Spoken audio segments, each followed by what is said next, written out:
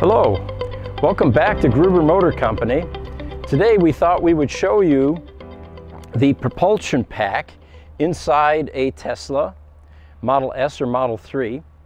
There are of course two batteries in a Tesla. One of them is the 12-volt battery that powers all the electronics and the main propulsion battery pack. And occasionally the propulsion battery packs have to be replaced.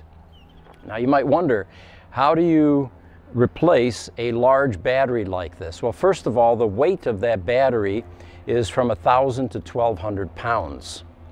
It's also very large, so it doesn't just simply fit on a 4x4 pallet.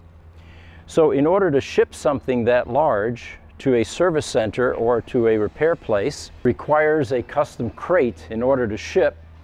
And let's take some measurements on this crate. Looks like the length is just an inch under 8 feet, and the width is 5.5 feet. The combined weight of the crate and the battery in this case is 1,358 pounds, and what's in here is a Model 3 propulsion battery pack. And in a Tesla, the propulsion packs are actually the entire base of the car. So we've just taken off all of these screws that mount this lid onto this crate, and what we're going to do now is open it up for you and we'll see what we've got inside. What we then do is we will disassemble this crate. We will put this battery on a hydraulic work surface, and one of two things will happen at that point. Either the pack will get repaired if it was sent to us for a battery pack repair, or the pack will go up inside a Tesla vehicle, Model X, Model 3, or a Model S, and then the old battery that comes out of that car will get placed back into the crate and then shipped to wherever. Today we're going to take you through a Tesla Model 3 propulsion battery disassembly for a repair project. The pack weighs about 850 pounds. We have it on a hydraulic table here, and what we're doing this morning is using a 6-point E9 socket, we're taking off all of these mounting screws. And in the front here we have 5-point mounting screws on this lid, and this is the cover for the high voltage section and some of the logic that's in this battery pack. So the next phase of the project, once we have all of the mounting screws for this top lid removed, is to break the seal that goes all the way around this battery pack to fundamentally make it waterproof. The procedure using a putty knife is to get in between the top lid and the housing of the battery pack. And this takes a bit of time because you have to go all the way across and remove all of that caulk material.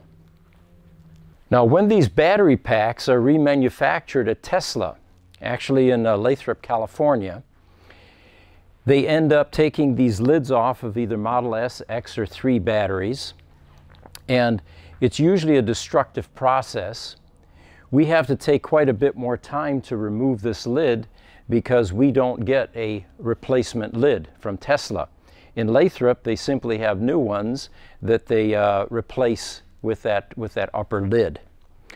Once we remove this lid, it will expose all of the battery modules that are inside this pack, and then we can begin to isolate what's wrong with the pack, whether it's in the battery management system or in the electronics, the logic, or whether it is a parasitic or dying cell in one of the modules.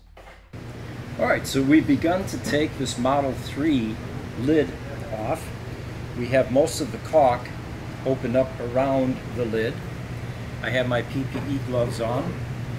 We're working with high voltage at this point. We took the penthouse cover off of this battery pack. Here are some of the electronics. This is the charger for the Model 3 battery pack. and what I've just done is disconnected the pyro fuse. There are 4 module sections that run the length of this battery pack. They're 100 volts each. There are 2 of them connected in series here, 2 of them here, and then they are bridged with this pyro fuse, which gives it a total of 400 volts. So in order to split this battery pack into half the voltage, which is a bit safer, this pyro fuse, by removing it, we have 200 and 200 volts at this point. Now, I'm going to check this pyro fuse for continuity. The reason being is, when these cars get into accidents, the pyro fuse, for safety reasons, will blow. And I have an ohm meter here, and we're going to take a reading, and it looks like this pyro fuse is open or blown. There's no resistance. Here's what it should look like if it's a good fuse.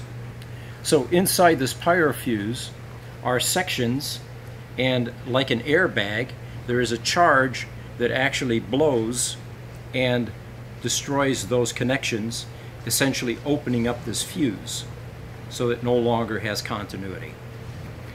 And that is a safety device in these battery packs.